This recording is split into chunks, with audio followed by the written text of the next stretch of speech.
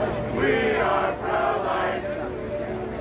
We are pro-life. On Wednesday, January 17th, Aquinas students hopped onto a bus to start their journey to the March for Life. Once they reached North American Martyrs, they got off to hear a speech from Bishop Conley. And thank you guys for signing up to go on the march this year because it's so important. They moved their stuff into chartered buses for the long 24-hour trip.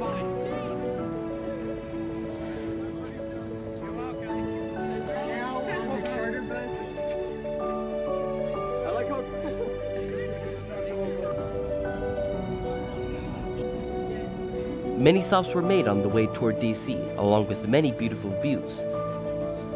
Peace to the Father, and to the Son, and to the Holy Spirit. And also great memories. The following day, they reached DC late at night, then immediately crashed into a real bed. The students were very happy about this. I feel much better. I can actually breathe and I can stretch my legs. It was nice to sleep in the bed.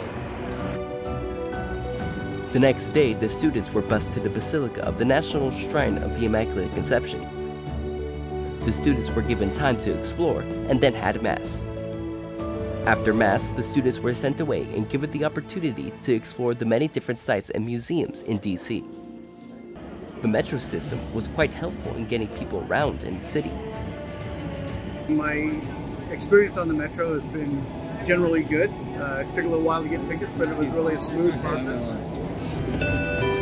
The train rides have been quick and not overcrowded, and we're getting where we need to go, and it's been a good experience. The next day, Friday, January 19th, was the day of the march. The students first went to the Life Fest, which offered confessions, praise and worship, and Mass.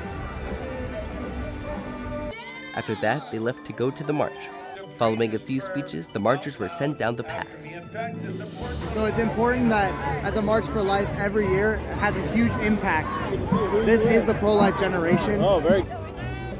You know, we still have a big battle to do.